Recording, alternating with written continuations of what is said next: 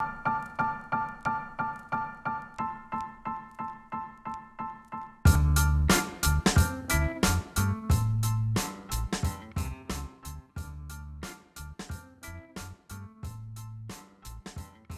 back to a brand new episode of Couchside. Me and Justin are on the red couch tonight, and we are going out of this world tonight. Giving you some news straight from the couch. As it turns out, United Arab Emirates is launching, believe it or not, a space program. Valued at $500 billion by early estimates, they want to put people on Mars and create what appears to be a settlement or even a small city on Mars within the next 100 years. So, what is your take on that, Gerald? I think, honestly, as a sci-fi writer, as you all know, I'm a sci-fi writer, so I study this stuff for fun. I think this is awesome. I mean, when you look at it, this is something that I feel like we as a global community should be pursuing, is exoplanetary colonization. We need to think about a future plan. Let's be honest here. Studies suggest that by 2030, the planet will already be at 8 billion people. We can barely sustain the 7 billion we got today. So we do need a backup plan for the population for in the event that anything cataclysmic happens to the planet. Mars is a very suitable source.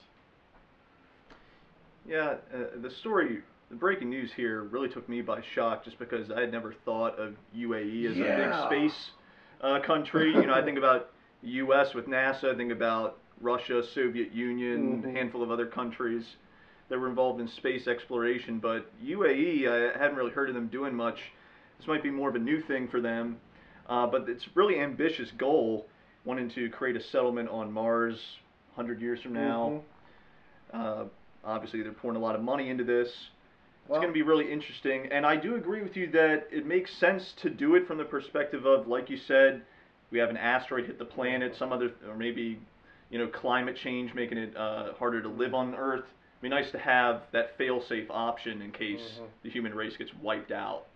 And I think it's cool because it creates this new age futuristic space race. I mean, we had the 50s and the 60s, you know, swarmed and, you know, just Russia and America raced to the moon. And of course, we won. Go USA. But I think there are major players now at work. You know, China has their own space program.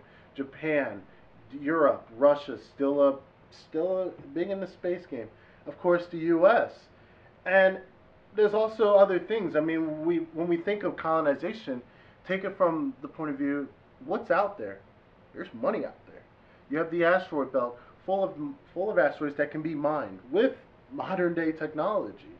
So you're thinking, we start mining the asteroid belt. We bring the metals from the asteroid belt, those minerals, bring it to Mars.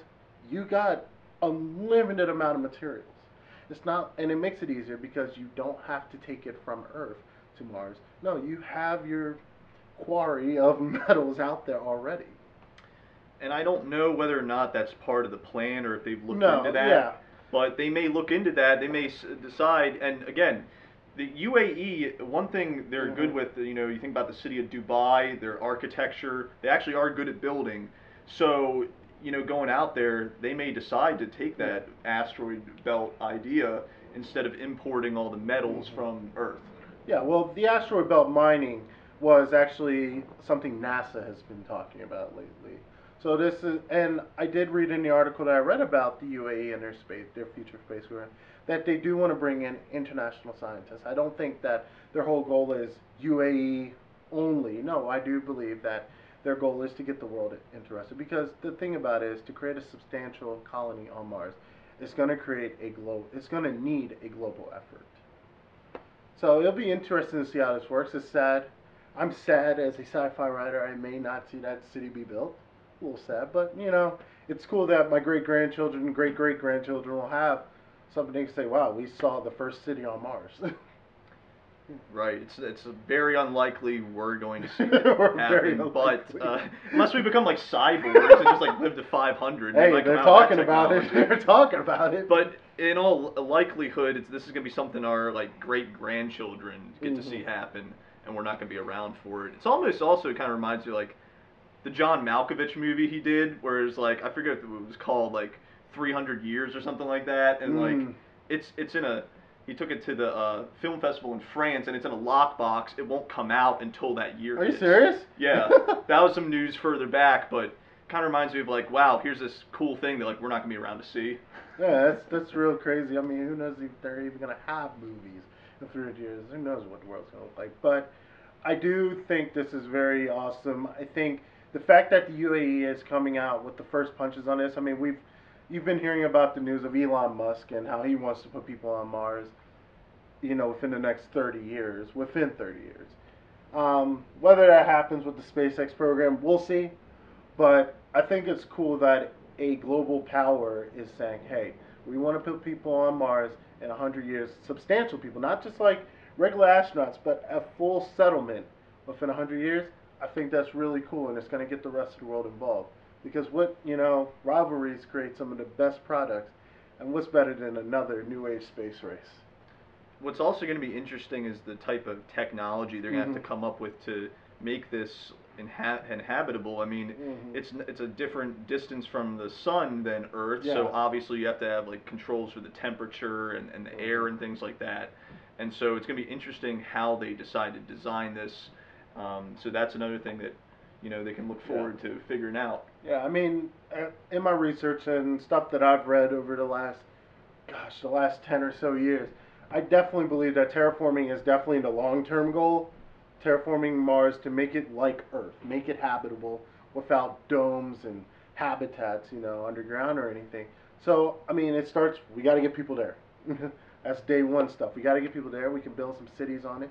And then we can start considering terraforming where one day maybe Mars could look just like Earth. Hopefully cleaner. So if they invite you and your family to be part of this experiment of going to Mars, you taking them up on it? Colleen won't let me go, so. She's not leaving Maryland. Though I will go in a second. I guess we're going to have to see what happens, Yeah. when you start having great-grandchildren or whatever. If I'm here. But yeah, I mean, it's an exciting time. I think, I hope this isn't just a splash in the pan. I hope this is something that they do continue. I mean, they have a 100-year plan, and I hope it continues. But either way, what a time to be alive. Yep. I mean, funding's subject to change, like with anything else. But hey, it's not like our country where we're funding wars all over the place. Hey, I hear, commit to actually, we said we weren't going to talk about them, but I heard Trump actually does like the idea of getting people off the planet. So who knows? But that's our show for tonight. We hope that you subscribe, like below, and leave us some comments. Let us know what you think. Don't forget to follow us on social media and stay tuned.